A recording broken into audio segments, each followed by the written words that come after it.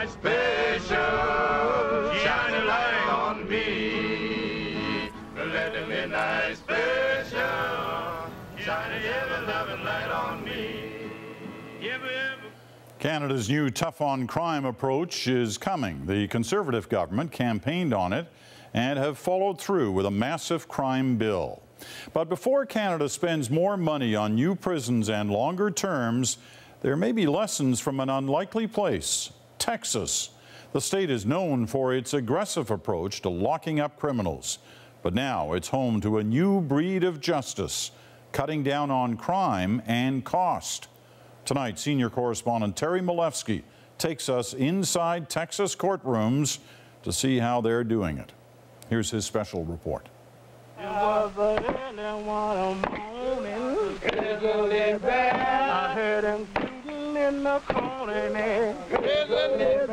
The state of Texas earned its reputation for tough justice.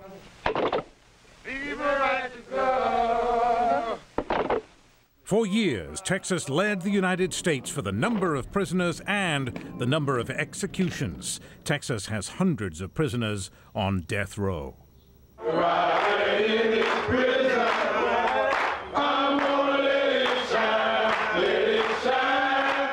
And until 2005, Texas had the highest rate of incarceration in the world, with fully 1 in 20 of all its residents locked up. In the 1990s, when these scenes were shot by the CBC, Texas prisons filled to bursting. Most prisoners didn't even have cells, just a cubicle and a bunkhouse crammed with 30 men at a time. Yet the crime statistics were worse than those in other states. But then, things changed. Ever since 2005, things have changed so much that every week at the courthouse in Dallas, you can see a Texas judge hugging criminals. Even giving them medals for graduating from drug treatment.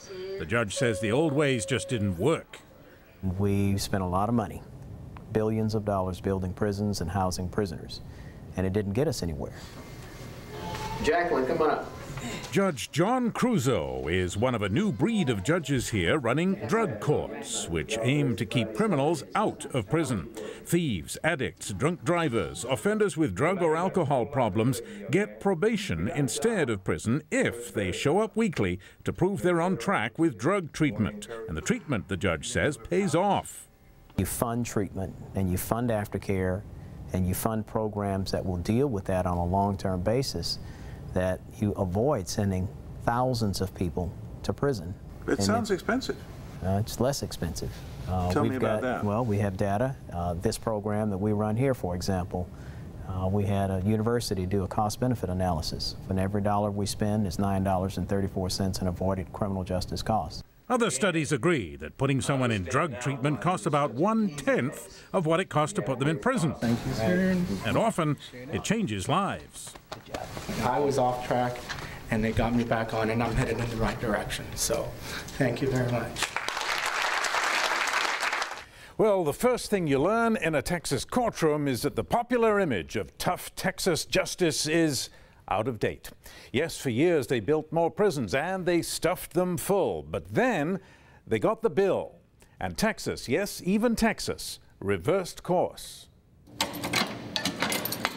What they did was put fewer people in jail. Over 5 years, the rate of incarceration dropped by 9%. At the same time, the FBI says the crime rate dropped by nearly 13%. And they did that by spending on treatment instead. And Elizabeth B., you can do it, girl, ladies and gentlemen. It worked for people like Elizabeth in Dallas. She quit drugs and crime when Judge Crusoe told her she had to or go to prison. All righty, congratulations. Proud of you. Thank you. Great job. But to everybody, I encourage you to don't give up, put your head up, and we know that we can do it successfully without nothing. Thanks. That's all I have to say.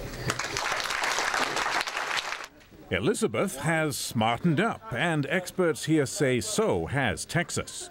What happened in Texas is we did, for a number of years, have very strict sentencing. Dr. Teresa Mae Williams oversees a drug treatment center near Dallas, where inmates spend long days and months kicking their addictions.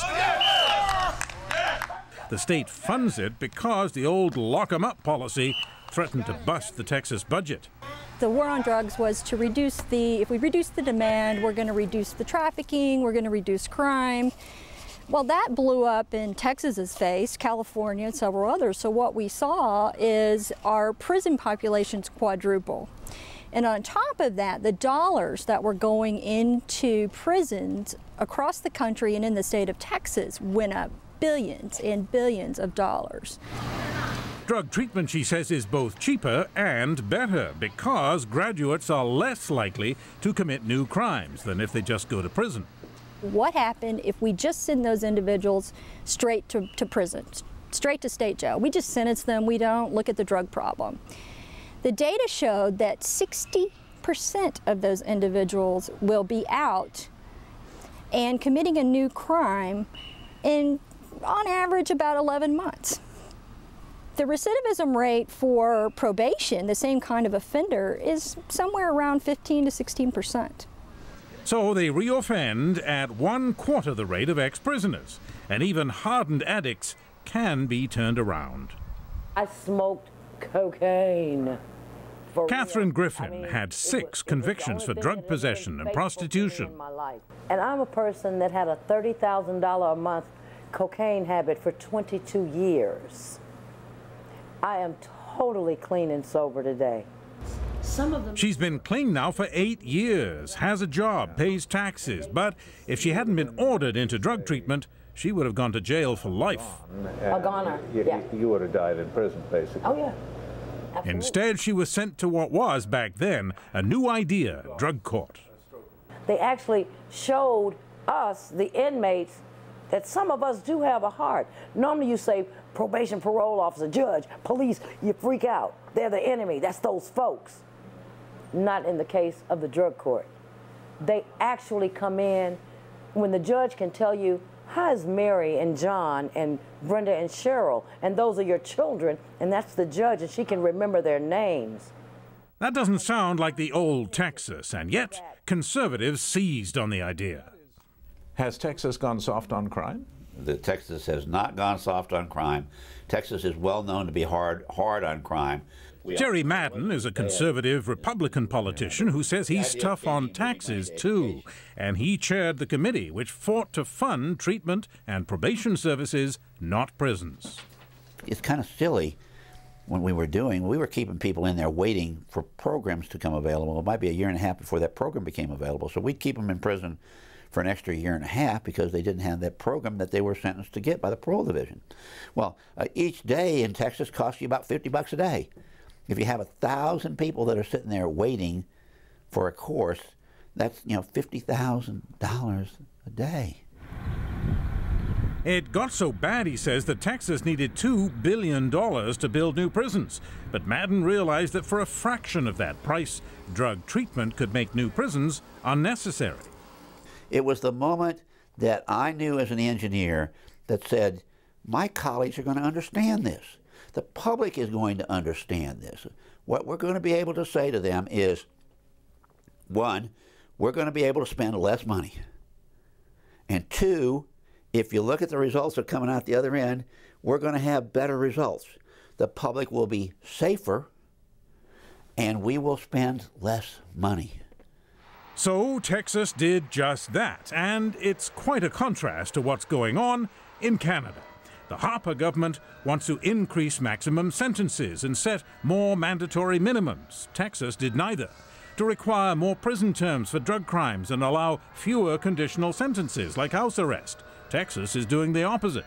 Combined, these measures will strengthen our justice and immigration systems and will have a significant and positive impact on our ability to keep our citizens safe. But this approach to crime has already caused a spike in prison spending. Despite a declining crime rate, Canada's federal corrections budget has risen sharply from $1.6 billion when the Tories took power to nearly $3 billion last year. Next year, it'll be even more. Well, let me say it this way. If your goal is saving taxpayer dollars, making the community safer, then that is the absolute wrong direction to go. Down in Texas, they are pretty blunt about the Canadian plan. The public has a right to expect that criminals will be off the streets. This is the argument made by the current government in Canada, for example. What's wrong with that argument? Nothing. If you don't mind spending a lot of money and locking people up and seeing your crime rate go up, there's nothing wrong with it. Why would the crime rate go up? Well, because it did here. Because what you do is you put them in and they're going to come out, and they're not going to come out any better than what you put them in. And you'll probably see the same thing in Canada that we saw here. Now, the state of Texas still has very tough sentences for violent crime. They still have the death penalty. They haven't morphed into a bunch of bleeding hearts. But consider just one example of what they are doing. They've cut back drastically on sending people to prison automatically for minor parole violations, things like just missing an appointment.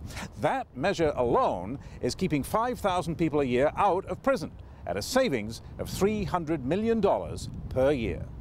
If you bring 3,000 prisoners back less out of parole, or 4,000 or 5,000 people less out of probation, I mean, that gets rid of that increase. And this session, for the first time ever, Texas closed a prison. Closed a prison. We closed one. First time in our history. Let the midnight special shine a light on me. It was historic. After 100 years, they shut the Sugarland prison, where Huddy Leadbelly Ledbetter once sang about watching the train, the midnight special, from his cell. Let the midnight special. Now they don't need the prison. The last inmates are cutting up the bunkhouses, and the state will sell off the land, all of which has other states looking to copy Texas. I mean, obviously we know about, Mark Levin is a lawyer with a national and very conservative anti-tax group called Right on Crime.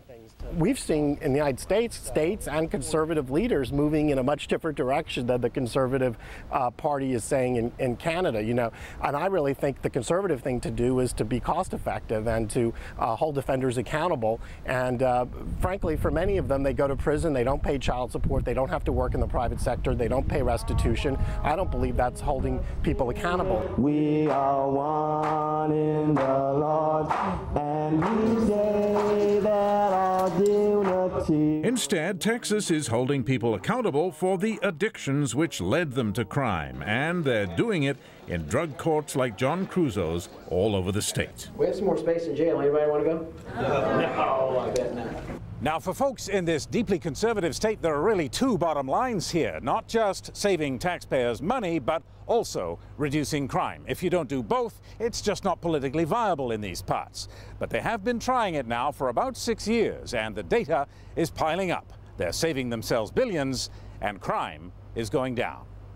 Tory, Milewski, CBC News, Houston, Texas.